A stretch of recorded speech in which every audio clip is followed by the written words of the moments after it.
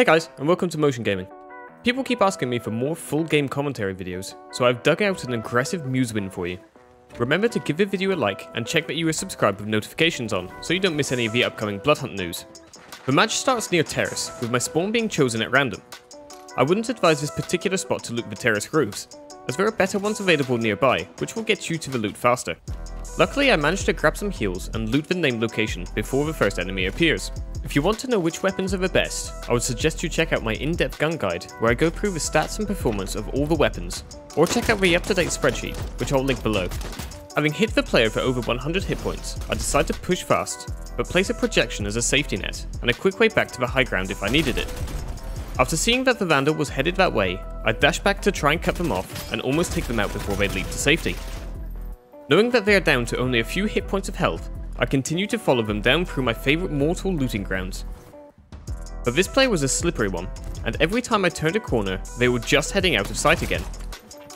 I took to the roofs to attempt to keep up, but Vandal has the best movement abilities and is always a tough one to follow. Having seen how much distance they'd put between us already, I start to think about my ammo reserves and consumables. I would hate to finally catch them and then run out of ammo mid-fight. With another player turning up to the party, I decide to forget about the first one who'd surely left to loot some weapons, and focus on my newly acquired target, who I hoped would be an easier kill. I presume the shots that came from behind me were from the player I was searching for, so I tried to get closer and flank them on the right side while they couldn't see me. Another pre-placed projection in case I got in trouble, which I end up using to cut the player's path off again. A quick reload and the enemy flies past me down to the street level, only to disappear behind a corner. I was starting to think that I had found the first player that I was fighting earlier, as they managed to escape once more with almost 0 hit points remaining. I was just about ready to give up chasing, but I found a few ammo stacks on my travels, so I knew that I could defend myself, and the urge to do anything but camp was stronger than my failure to get a single kill after a couple of minutes. After being shot from behind, I fired some warning shots to warn the enemy of the danger that they had encountered. This didn't seem to frighten them, however, and they attempted to backstab me with Vanish.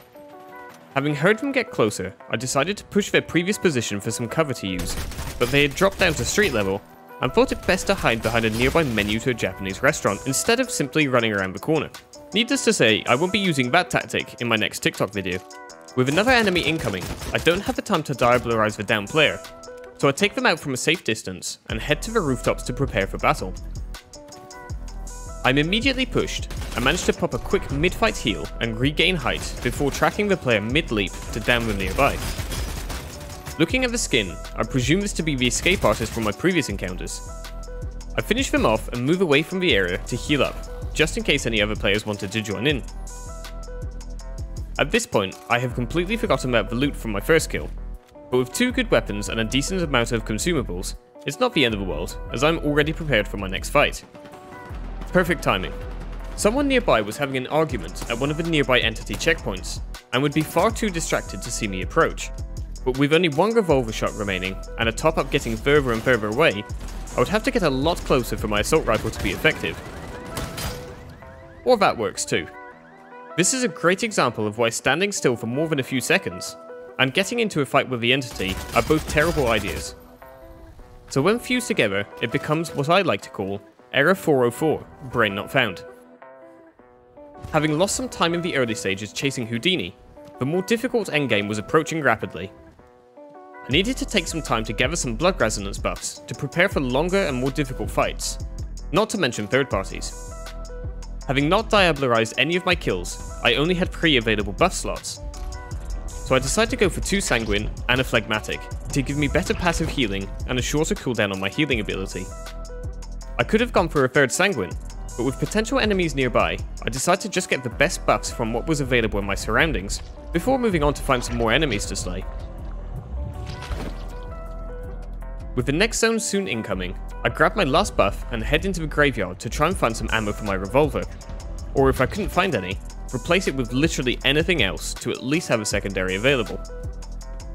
I noticed the main chest hadn't been opened, which is a good indication that the general area is unlooted, because these chests contain the best loot spawns in each named location. I'm planning an in-depth chest location video for once the game officially launches. which will not only cover the location of each named location's chest, but will also show you the best spawn locations to get there before anyone else. So make sure you subscribe with notifications on so you don't miss it. Having found a purple sniper and plenty of ammo from the graveyard, I was set up for the rest of the match, and would only have to loot consumables from the enemies after each fight to keep myself topped up. This side of the map seemed rather quiet however, and having only 3 kills so far, I was getting an itch for combat. I continued to head over to my previously marked waypoint, knowing that at least one player would be nearby, but that more would probably turn up if a fight broke out in the area. I kept using my focus ability, as this would make any enemy stick out like a sore thumb. And soon enough, I find the first piece of evidence to point towards a hidden player nearby. A randomly placed gas bomb in the middle of the street. With no enemy in sight, I thought it better to get some cover and not stay out in the open for too long. This ended up being the right call, as I get attacked from one of the nearby buildings. Fortunately, I was already close to cover and didn't take too much damage. I heal up quickly as I expected to be pushed, but I had forgotten that the player was probably a saboteur. I would not give up their crouched position on the rooftop for anything in the world. I soon find their hiding spot on the very edge of the zone, and miss what should have been an easy headshot. But with their poor escape route giving me a perfect angle on them, I attempt 2 more shots before a third party enters the fight. I immediately push the rooftop to catch them by surprise, before they were able to finish off the poor saboteur. But to my surprise, they were nowhere to be seen. It just wasn't my lucky day. Having finally spotted them, I push before they get away, and hear another saboteur bomb activate. That would explain why I couldn't see anyone. I tried to play around their gas bomb, poking from different angles and trying to force them away from the high ground. I even tried pulling off a smart play by covering 2 angles at once with my projection dash. But even that failed, as they immediately popped the vanish as soon as I got in close. I start chasing the invisible enemy, but get shot from behind, and having lost track of this player, I decide to go finish the previous saboteur before moving into the next zone. An armor plate and my passive heals quickly get me back to full hit points, as I finish off this player, who seemed to have no idea where they were being shot from. No time for a die-up. I need to find that other saboteur player before they wander into trouble elsewhere. As predicted, the third party is never far, but this one seemed insistent on not engaging the fight and running away instead. I push in aggressively with the sniper, which probably isn't the best idea, but those headshots are so satisfying. I end up swapping to the assault rifle so I can spray and hope that enough shots go in the right direction. But instead, I end up shooting a mortal, which was probably the worst possible thing to do at this stage of the game. With the enemy only a few shots from death, I get interrupted by another nearby player, and they end up stealing the kill after all of my hard work. I soon discover, however, that they weren't the only player to have appeared out of nowhere, and that there were in fact multiple fights going across the nearby rooftops, and I was a giant moving target in the middle of this mini warzone.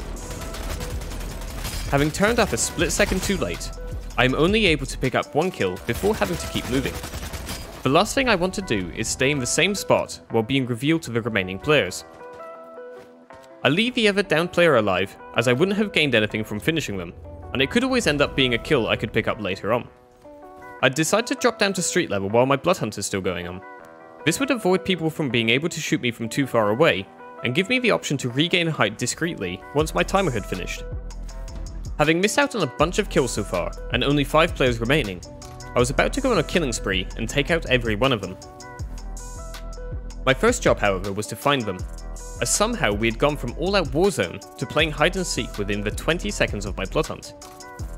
I soon found my first target, who I presumed to be someone who had been chasing me since I was revealed on the map, and had lost track of me along the way. The satisfying noise of a headshot meant that I could push the shiny 160 floating above their position and take them out without too much difficulty. With a player downed, and both the third party and myself being outside of the next zone, we both attempted to do as much damage as possible before having to move away from the gas.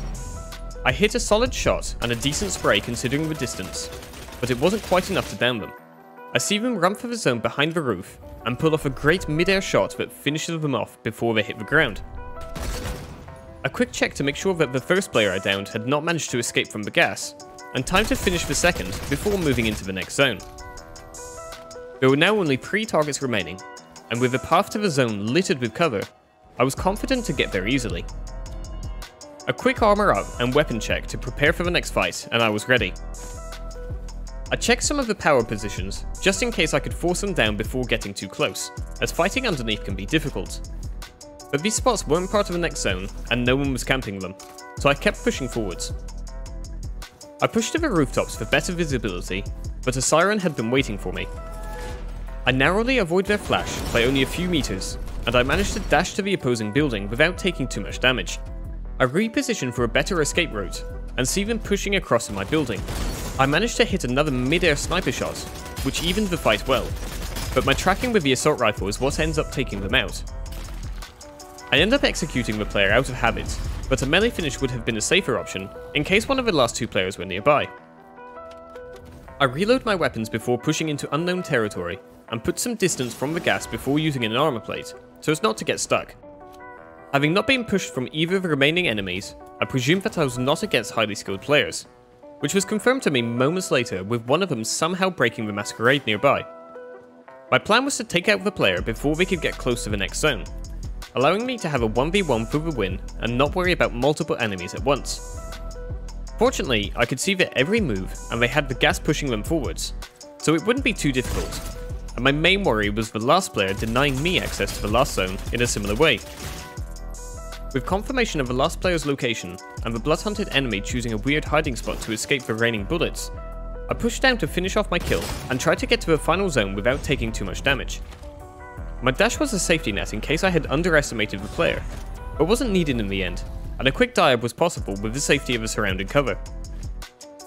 It was now a 1v1 for the victory, and as you can probably guess with the fact that I uploaded this game, it can only end one way. But getting into the final zone with an enemy gatekeeping the access from the high ground would not be an easy thing to achieve, especially as they knew my rough location. I only had a few seconds to figure out how I would get there before the gas would force me to make a move, and with the enemy sending out their bats to reveal my position, I had to think of something quick. I popped a gas neutralizer to gain me an extra few seconds as I tried to get a cheeky sniper shot off. This would force the enemy to either hide and heal, which would give me time to push, or try and defend with a disadvantage in hit points. Unfortunately, they saw right through my plan and didn't pop their head out, even with the gas now completely concealing my position. With the added cover from the gas and time running out, I make an aggressive push for the high ground directly next to the enemy. We both deal a butt ton of damage, and I manage to use my heal before they vanish off to do the same. With my passive heals and a syringe, I knew that I had the advantage, so I rotate around the zone and grab some nearby high ground to get a better view of where the enemy is hiding. They soon popped out their head for a split second before vanishing and reappearing right beside me, only to be shot down by my trusty assault rifle. Thanks for sticking around for the whole match. Write donut in the comments to let me know that you saw the whole video, and make sure you subscribe for more Bloodhunt videos.